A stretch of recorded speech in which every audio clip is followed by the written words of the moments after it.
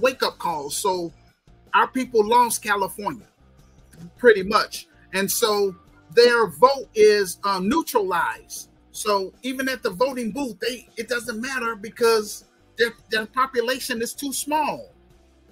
And same thing that's going on in New York, and now it's hitting Chicago. And this is what I talk about in my revised book about us being, on code in terms of, working together and being on the same mindset.